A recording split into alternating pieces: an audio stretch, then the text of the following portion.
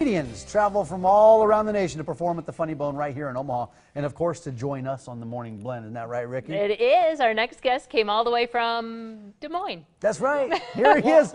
Welcome back, Willie Farrell, a guy I've got a little bit in common with. What's up, Willie? Not much. Well, me and you got to quit seeing each other like this. We keep running into each other. Last week he played the Santa Lucia Festival. Yeah, that was fantastic. That was a lot of fun, time. and you guys do a great job with that. Yeah, enjoyed it. This older lady came up to me after the next night.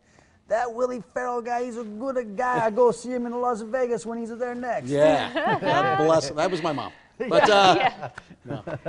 So you live in Des Moines, huh? Yes. But you're all over the country. Yeah, I travel all over. I do, I work the comedy clubs and do the cruise ships and corporate shows and anything. Have joke will travel pretty much. Well, why Des Moines then? My father was from Chicago and he moved to Des Moines. It's a long story, Okay. But I don't know if we have the time. It involves the mob. Yeah, exactly. Right? It involves the mob. Yeah. It always involves a woman. It's funny. My father, they actually, he was kind of a mobster, believe it or not. And I did Vegas 2 weeks ago, and I went to the Mob Museum downtown. And it's unbelievable if you go to Vegas. Go see it. And I'm with this other lady, a girl comedian, and we're looking at the walls of all these different pictures of mobsters and stuff. And we're just kind of looking, and the girl, at the time, I just barely met her. We just, and she goes out, and there's some people standing behind me, and the girl goes, "Now you're Italian, Willie, aren't you?" I go, "Yeah." And she goes, "Well, and she kind of laughed, and she goes, "Do you know anybody on the walls?" And I'm going, "Yeah, there's my dad right there." And there was a big picture of my father. Are you and the serious? guy, no, I swear. And there's a guy standing behind me. He goes, "Did you set that up like that?" And I said, "No, I was just, he was on the wall, and there was an uncle over here, and it was like, yeah, it was kind of funny." Wow, that's crazy. Yeah. You know, I heard you talk about this at the Santa Lucia Festival last week. The comparison between you and Will Farrell. You're Willie Farrell, and then you got Will Farrell. Yeah, and it's fine, in Vegas if somebody mistakes me, because if they think they're going to Vegas to see Will Farrell, I can understand that. Right. But when you get to like North Dakota and somebody says, "We think where's a Ricky Bobby guy?"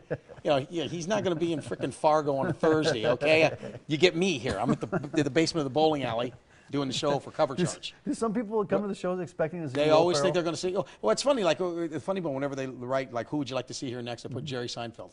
He's not coming to a 200-seat theater to do a show. Jerry Seinfeld. Yeah, exactly.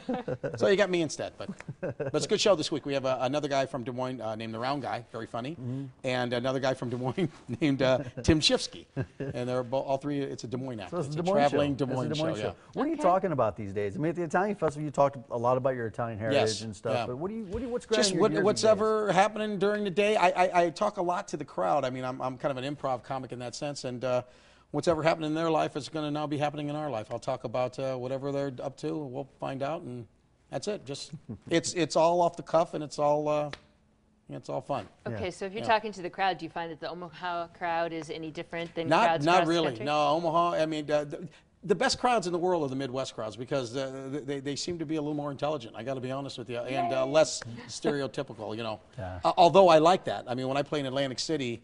And all the Italian guys show up in their tracksuits. I couldn't be any happier. Right. I put my tracksuit on, and we're just like one big happy family. I know you got your sweat gear on. Yeah, You I went know. to the gym I after this? forgot that I was doing television today, but at least I match. So. You do? Were you on Todd and Tyler earlier? Is that Yes, where you're coming from? yeah. And I just saw Lois from Family Guy was over there. Yeah. Yeah, so it was fun. You never know who you're going to run into at the General Broadcast building here. Yeah, they're higher in hell on there right now. They're just I'm joking. I'm joking. They're not. Are those sunglasses you have on? These are actual prescription glasses, and the reason I wear them anymore is just that my eyes are old and baggy, and I don't like looking at them anymore. So I just wear these and they're tinted. And What a great technique. I'm just an old guy. Yeah. Yeah, that's it.